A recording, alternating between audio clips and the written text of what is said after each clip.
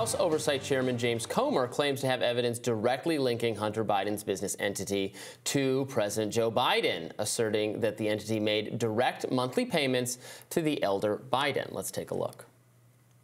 Today, the House Oversight Committee is releasing subpoenaed bank records that show Hunter Biden's business entity, Owasco PC, made direct monthly payments to Joe Biden. This wasn't a payment from Hunter Biden's personal account, but an account for his corporation that received payments from China and other shady corners of the world. At this moment, Hunter Biden is under an investigation by the Department of Justice for using Owasco PC for tax evasion and other serious crimes.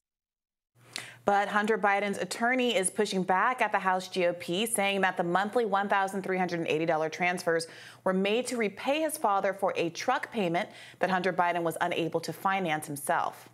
The Biden administration seems at the very least frazzled by the claims, as White House Press Secretary Karine Jean-Pierre quickly called a wrap to the day's press conference following a question by Real Clear Politics' Phil Wegmann on the issue.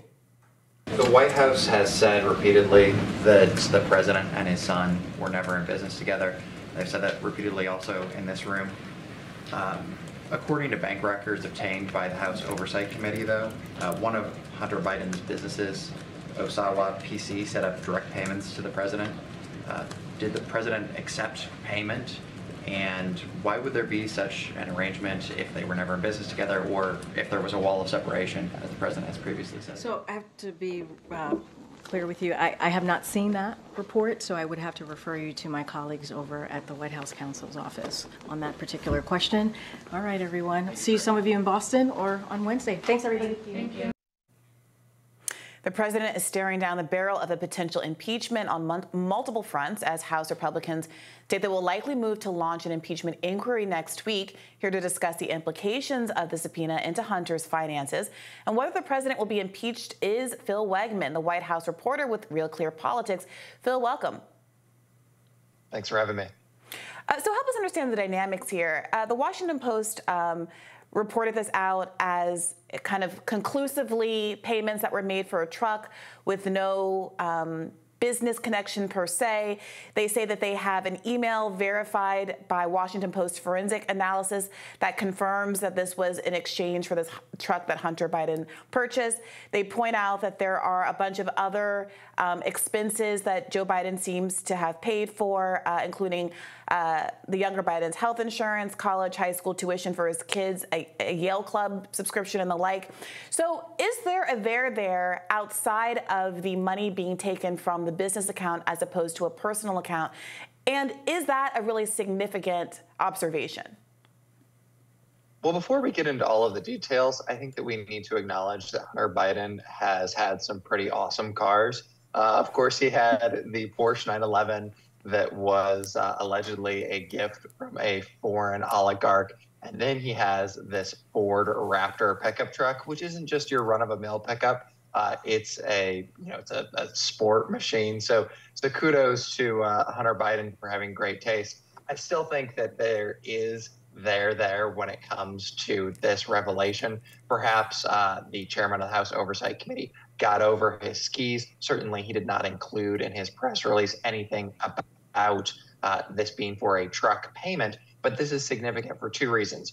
First, it's significant because it comes from Hunter Biden's law firm, which had done a business with Chinese companies previously. And second, even if it's for the most benevolent of reasons, a father helping a son purchase a vehicle when he's down on his luck, it seems to poke some holes in this argument that President Biden has presented to the American people repeatedly, which is that he had no contact with Hunter Biden's businesses, that wasn't even on his radar. This is an unusual setup to have a business make these repayments. It wasn't a personal check. It was a business check. And, even if you want to dismiss that because it was for a Ford pickup truck, this still is newsworthy and bears comment. Karine Jean-Pierre certainly didn't seem to appreciate getting that question from you. Is it my imagination, or does the White House comms team really not like questions about Hunter Biden more than any other kind of criticism or probing question that might make Biden look not good?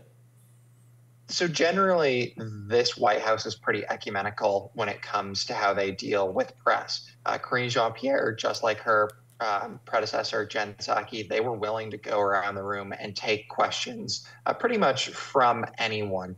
On the Hunter Biden front, your mileage was going to vary because the quickest way to shut down a question and answer was to ask about the president's son, because when we saw in that clip, what does the White House do? They refer you to White House counsel. Often they remind you that Hunter Biden is a private citizen, and they essentially shut down the conversation.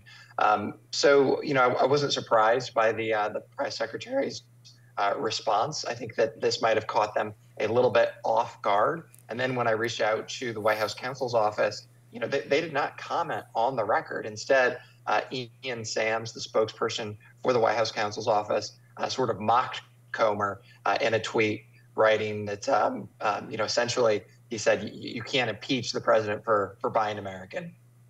Yeah, I definitely take the point that there's something untoward about the children of political leaders with influence getting jobs that clearly seem not especially connected with their personal experience and more so with their status and the at least optics of influence, even if there is no direct influence. And I could also understand if the allegation is that Hunter Biden specifically is collecting money illegally and that the source of the money itself was a problem in a kind of criminally liable way. But I guess I'm a little confused about what the implication is here.